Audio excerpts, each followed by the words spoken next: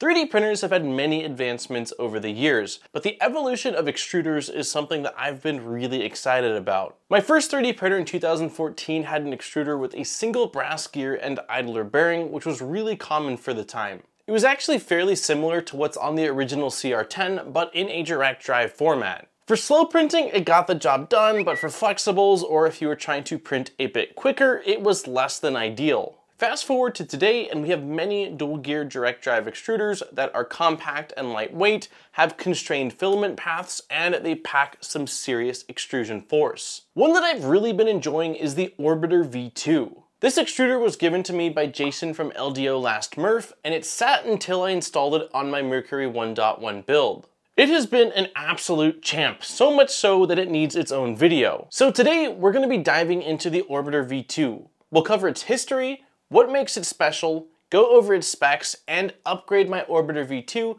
with the Orbiter filament runout sensor that has some sweet quality of life improvements. So with all that being said, and without further ado, let's get right into today's video.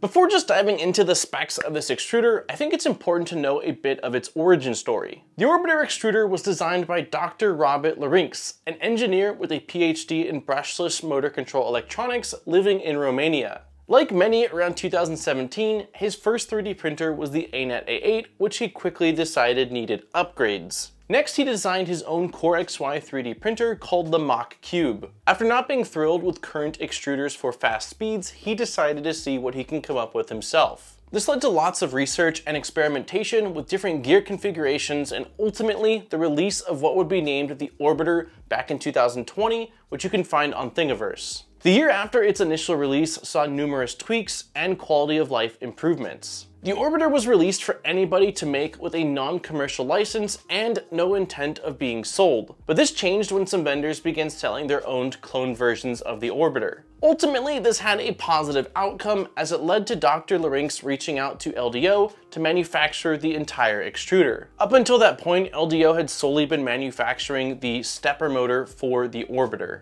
LDO is currently the sole manufacturer that has a license agreement to produce and sell the Orbiter. The creator gets a small kickback for sales, but intentionally set this amount to be smaller in order to make the extruder more affordable. There is a 1.5 version of the Orbiter that transitioned it from an SLS printed body over to being injection molded, but the current version that I am using, which is the latest version as of recording, was released in 2021 and is the Orbiter 2.0. For anyone interested in finding out more about the history, I will have a link to the story section of the Orbiter Project's website in the description below.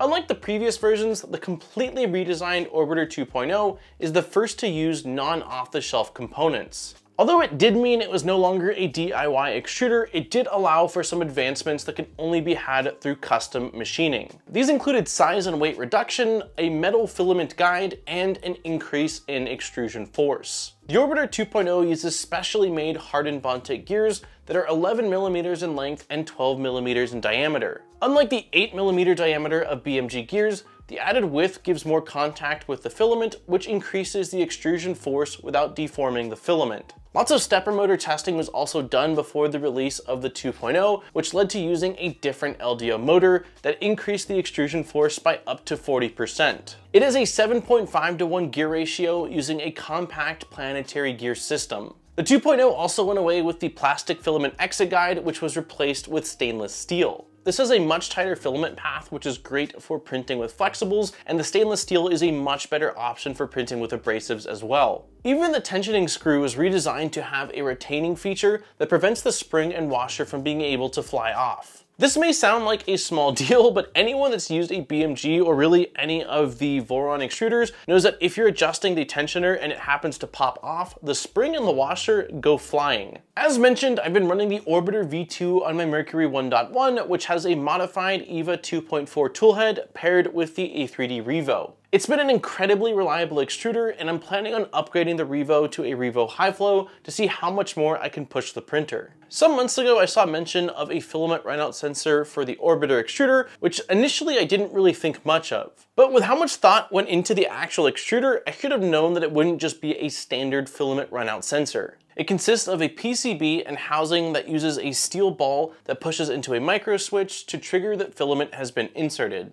There is a status LED and diffuser on top that is red when filament isn't detected, green when it is, and yellow when filament is detected and the button on top is pressed. This pairs with a set of macros designed for either Clipper or RepRap firmware that allow for filament unloading and loading automation. The installation for the runout is fairly simple. Start by removing the retention clip and PTFE collet from the top of the orbiter. Then remove the two screws going from the orbiter into the stepper motor. Now we can push the filament sensor down into the top of the orbiter until it's flush with the top of the extruder. The sensor includes two slightly longer screws for the added thickness of the sensor arms that then need to be installed. Then reinstall the extruder with the sensor back onto your printer. The next step is wiring. There are 4 wires for the runout sensor, which are ground, voltage, filament sensor, and filament unload. For voltage, you can use 3.3 or 5 volts, but will want to bridge a jumper on the board if you're using 3.3 volts. In my case, I'm using CAN bus, so I cut the included wiring harness down, crimped the wires, and hooked them up to open pins on the board. Hopefully it was just a one-off freak thing, but the initial runout sensor that I purchased off of AliExpress was actually defective and it caused hours of troubleshooting.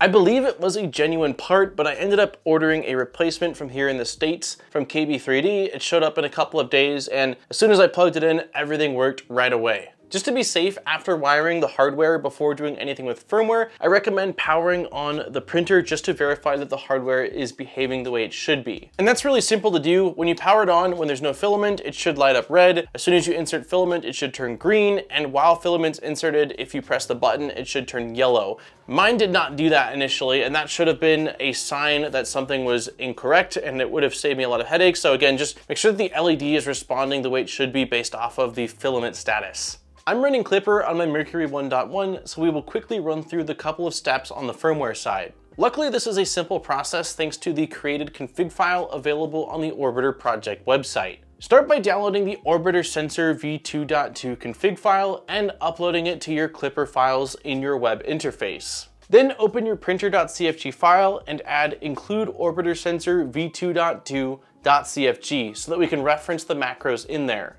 You'll also want to add min_extrude_temp under your extruder section for the macros to work correctly. This is the lowest value that you want your printer to be able to run an extrude command. 180 Celsius is recommended and should be fine for most. Then save your printer.cfg and open the orbiter sensor.cfg file. All that we need to do here is update the pins for the sensor and button to whatever pins we used on our board. For me, this was PB6 and PB5 on my EBB36 CAN board, but this will be different for everyone depending on both the board and pins that you choose. Then restart Clipper and enjoy your filament runout sensor. Whenever you insert filament, it will be detected, grabbed, and pulled a few millimeters before the printer automatically heats up the hot end and extrudes the filament through the hot end. The same goes for pressing the button when filament is loaded. It will detect whether there is filament, it'll heat up the hot end, and it will retract the filament. You can also edit these macros to your liking. I found that the default purge amount was a little bit excessive, so you can cut that down if you want to purge a little bit less filament when it automatically loads your material. Of course, it will also work as a filament runout sensor in that if filament runs out during a print,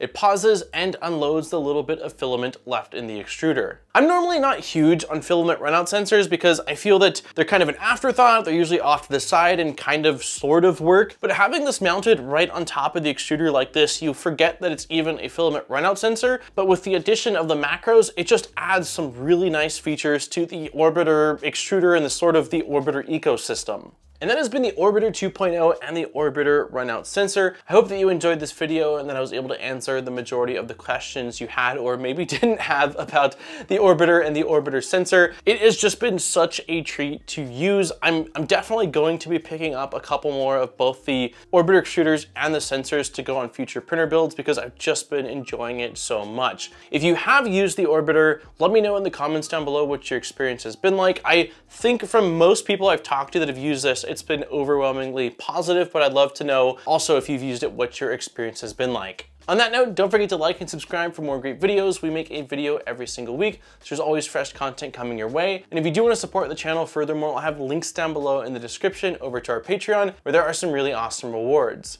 Huge thank you to all of our existing Patreon supporters. I appreciate each and every one of you for allowing me to come back every single week and spend more time doing what I love, which is making content for you all to enjoy. On that note, this has been Deanna from ModBot. I look forward to seeing you guys in my next video. Peace, guys.